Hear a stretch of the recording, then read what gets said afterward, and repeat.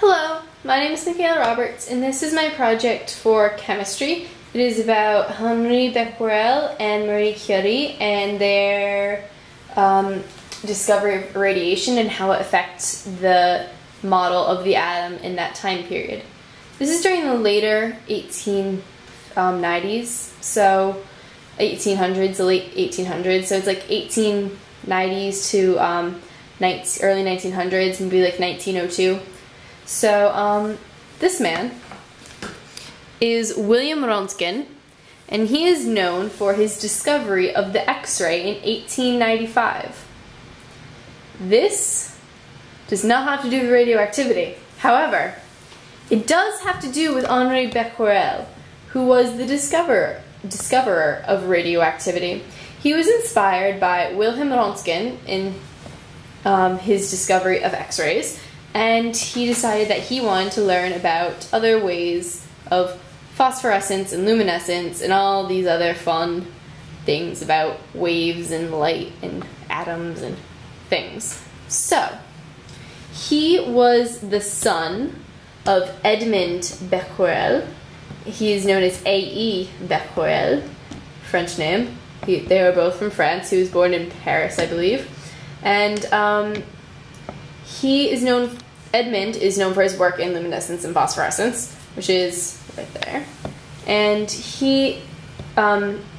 Henri Becquerel came from a long line of chemists. He was, I believe, the fourth generation of chemists or scientists, and his son became the fifth generation. So he went to college for engineering at École Polytechnique and École des Ponts et Chaussées. I cannot speak French, nor can I pronounce French in any way, and I'm sorry for butchering that. But he discovered, after Wilhelm Röntgen discovered, about radioactivity and all of its fun little pieces. So we're going to move this.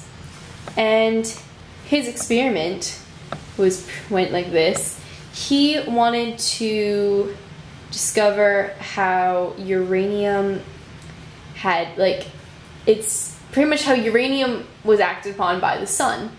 And so what he did was he took a uranium sample and he put it on a photographic plate, and that uranium was left outside in the sun to do its uranium thing and to leave a print of uranium on it.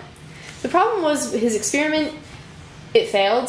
He actually had several rainy days, and therefore his project could not move forward.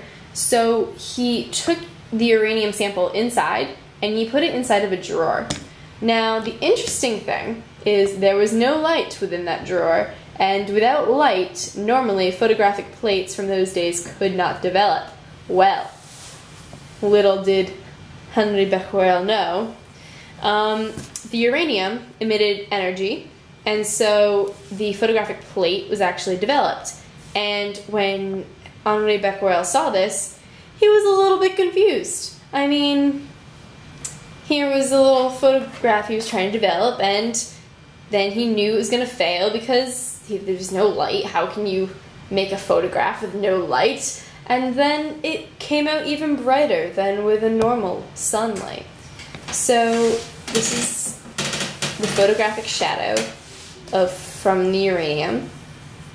And so this all inspired a very nice woman, I assume she was nice, I have no idea, whose name was Marie Curie. Marie Curie was brought up in a very Catholic home. She was brought up, a Christian home rather. She was brought up in the belief that you should literally translate the Bible, and it was very against science in a way. Funnily enough, she became a physicist. She was born in Warsaw, and she was part of the Russian partition, which is pretty much the Russian part of Poland. So she moved to France, where she met Pierre Curie, her husband, and he was also, I believe he was a chemist, and his brother was also a scientist.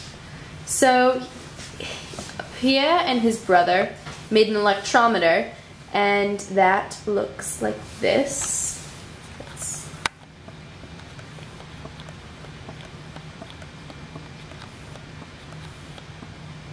And it is a sensitive device used to pick up electric currents.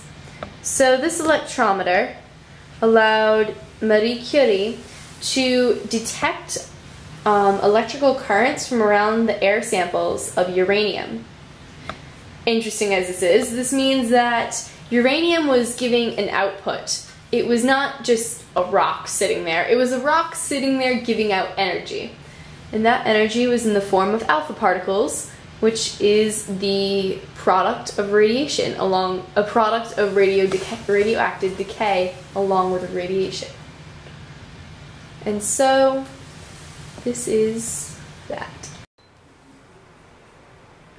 So my conclusion about radioactive atoms and radioactivity in general is that when an atom, a radioactive atom, goes through its radioactive phases, it will emit energy, radiation, and an alpha particle.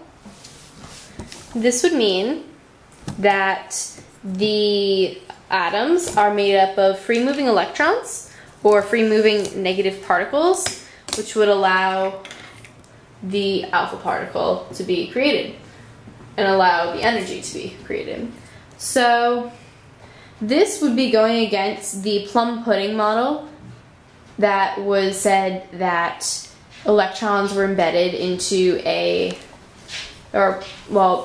electrons were embedded into a large proton and it had no nucleus. This would suggest that the atom had a nucleus and had free-moving electrons, which allowed for the energy to radiate along with the alpha particle, which is 2 protons and 2 neutrons. However, they did not know about neutrons at that time, so but pretty much they did know that that alpha particle was energy that was emitted that was strong and allowed for electric currents and for just the emission of energy, which could allow for the photographic plates to be rendered.